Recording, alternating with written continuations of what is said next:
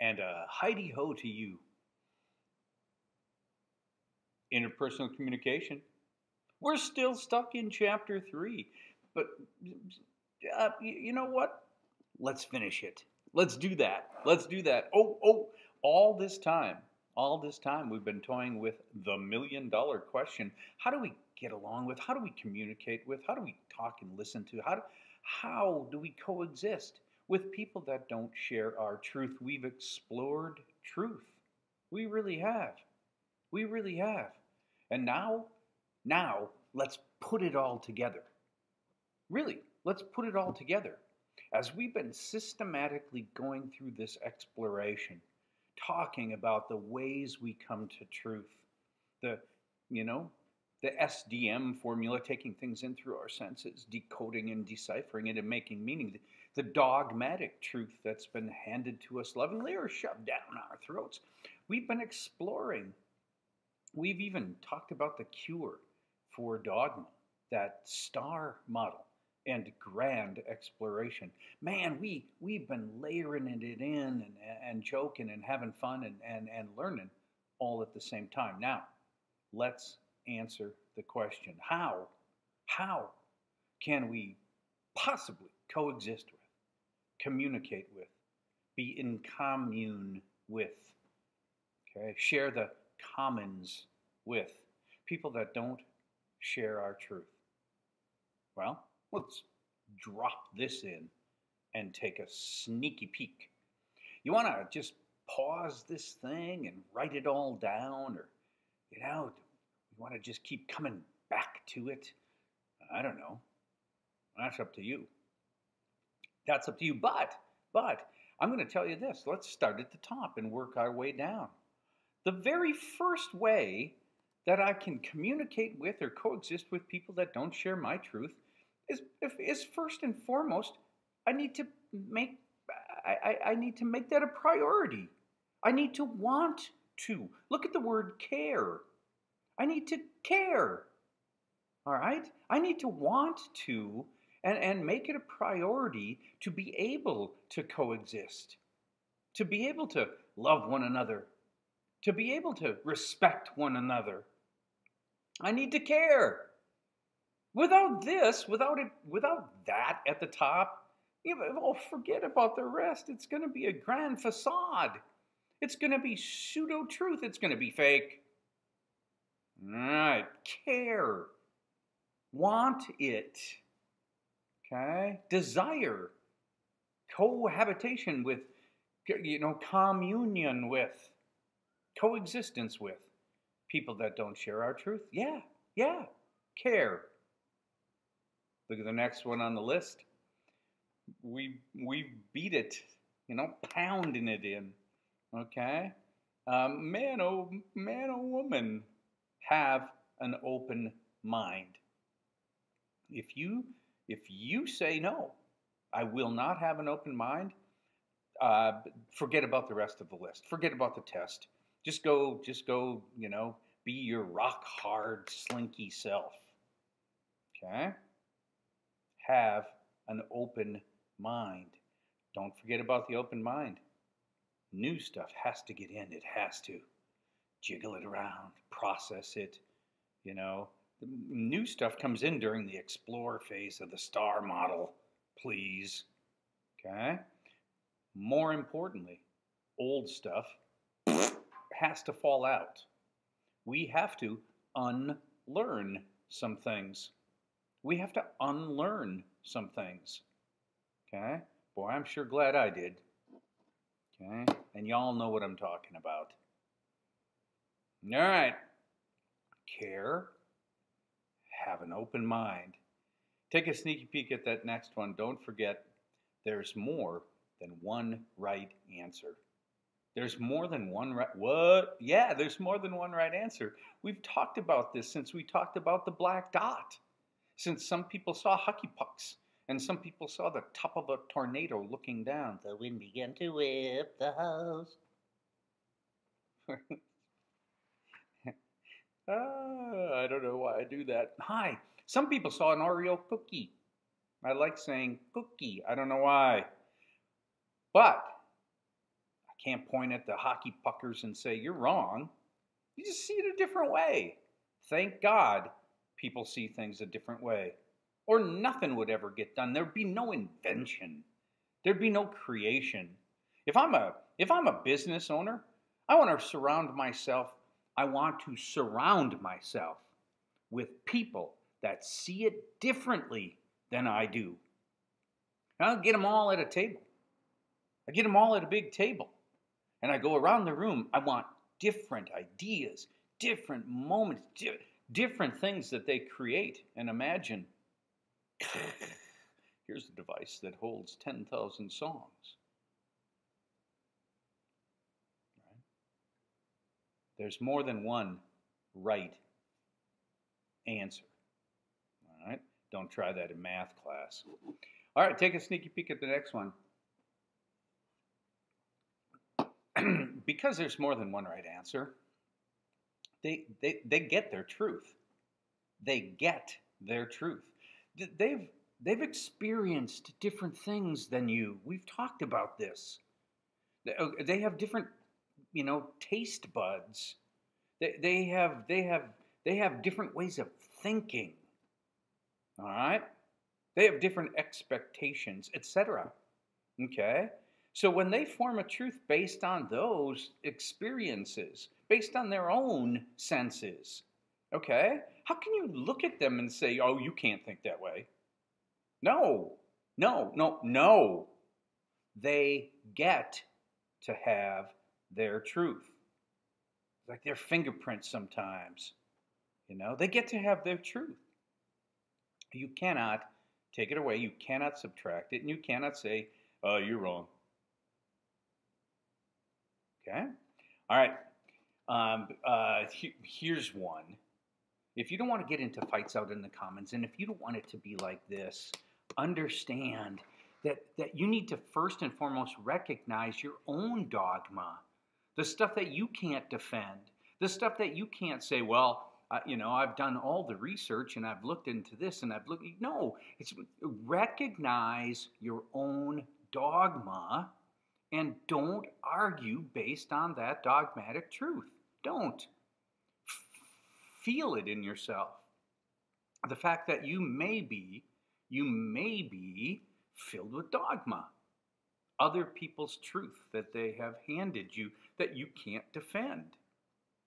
Other than saying it's just what I believe. Okay? When the conversation turns into a screaming match and you're screaming based upon your dogmatic truth, stop it. And then re-examine the dogma. Look at the next one. Re-examine the dogma using the star model. Use the star model. Go on a great exploration once you sense that there's some things you don't even know that you don't even know. Go explore for real. Okay? And then you get to create your own truth by yourself, for yourself, and then you get to judge that, yay, nay, yay, against your heart of hearts, your inner core, your values, your absolute moralities. You get to judge that new truth based on that inner core, your heart of hearts. Once you do that and align the truth to your inner core, then you better act accordingly. You better act accordingly. But in a discussion, not an argument, a discussion out in the commons, then you have those facts. You have the research.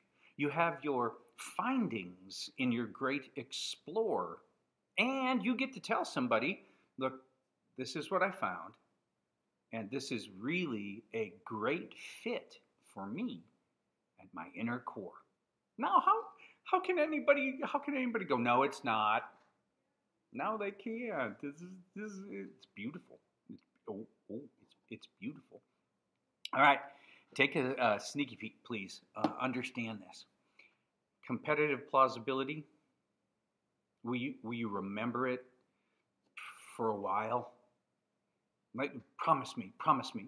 You'll remember the concepts of competitive plausibility for, the next 90 years. Please. 90 years. All right? If two theories collide, if they compete, but there's really no proof for either of the theories, okay? We can't point at them and say they're wrong. We can't look down the aisle and say, ignorant, ignorant, I'm the only one that's right. We have to admit that they're as plausible as mine. Doesn't mean you can't say, I like mine, I'm going to stick with it. No, stick with it. Okay? Or go explore and find out if that aligns with who you really are. Okay? But you can't look down the line and say you're wrong, therefore you're less than human, therefore easier to kill. Come on, campers. You know me. I'm going to offer another book title for you right now. Another book title called The Faces of the Enemy. The Faces of the Enemy. And if you read that book, you'll see how we have demonized every enemy, so that they were easier to kill. True story. Now, take a look at the list, because we got to keep going here. Maybe I would underscore this one as one of the most important on the list. Random order, I know. I just vomited it up here. Listen. Key in on shared experiences. Find out what you have experienced that you have in common.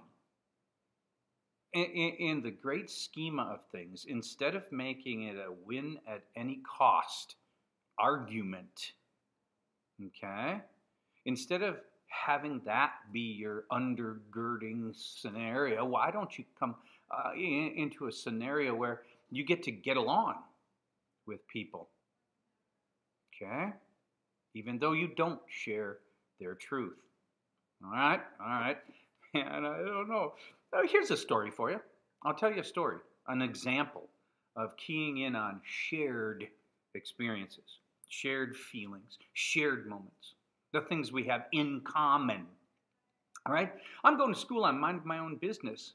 Okay? I have this buddy named Omar. We've talked about Omar before. Okay? We're both at the Zoo of M, giant school, big giant school. We're both there, and honestly, trust me, the guy couldn't have had more different truth than me. How do I get along? How do I coexist with him? Well, we easily found some things we had in common. Okay? We did. First of all, he came from Bahrain. I came from Minnesota.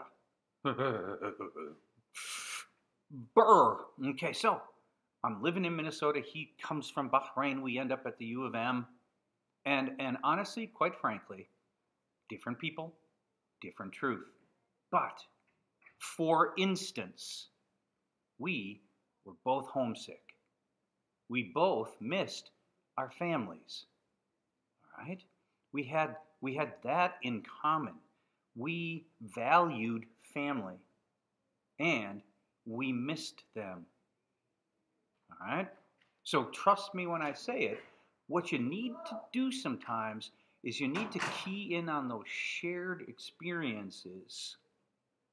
All right? Like we both wanted desperately to find a girlfriend.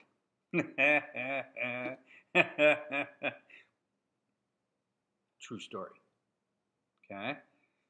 Oh my God, he was so much better at it than I was. Oh man. But that's true. We had some things in common. All right. Take a look at this next one because it's important too. Sooner or later, I got to know Omar. I did. I got to know Omar. And sooner or later, I became really good at encoding in a way as to not upset him. Now, we're going to talk way more about this in chapters 4 and 5, when we talk more about those trigger words. But we've already talked about them, so listen. I know Omar now, okay? So in an argument or a discussion or in a moment where two truths collide, I have to, if I value the friendship and I value the relationship, I must, absolutely must encode in a way not to be offensive to him, because then it's going to end up to be a screaming match based on emotion instead of intellect. Okay? It's a true story.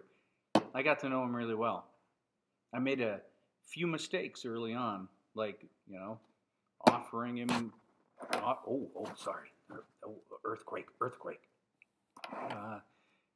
Offering him food, drinks during Ramadan, And even when I knew better, I tried to give him a piece of gum. He goes, Joswiak, seriously, Mike, come on. Gum, okay? Learn, and encode properly, okay? Man, I tell you what, that list, where you realize that some people see an old lady, some people see a young lady. Remember that? Remember that moment in class?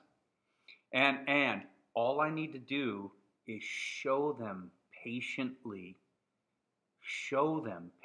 what I see. Okay? There's more than one right answer. Don't argue on talking. Look at the list. Look at the list. Okay? Check it out.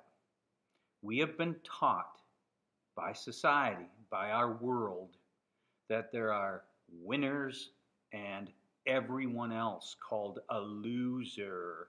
We've been told, we've been taught, it's been modeled that there are winners and losers, and if you think like me, you're a winner, and if you don't, what a loser. Here's the deal. Don't let that happen. Don't. You'll be crawling up over the dead bodies of your family and friends trying to be number one. Okay? It leads to a system where there's number none. All right? We are in it together. It's possible to coexist even if you don't share the same truths. So stop thinking that somebody has to win and somebody is going to lose. Stop pounding the table trying to win at all costs. Okay? Like lies, sound bites, partial truths, shadowy illusions. Go back to Plato. You need to be enlightened.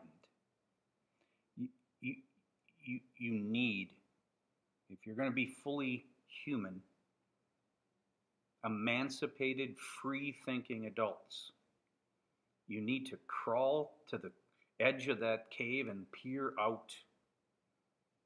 Become enlightened, peer back in, and be the agents of change. Okay? Fix it. Fix it. I'm going to tell you like I'm sitting here, that that's what this country needs. All right? All right, campers. The $1 million answer. All right? I say all right a lot. All right, campers. All right. All right. Keep your stick on the ice. You know I'm rooting for you. All right? Oh, I said it again. Those things have to drive y'all crazy, okay? Oh, I say okay a lot too. And campers.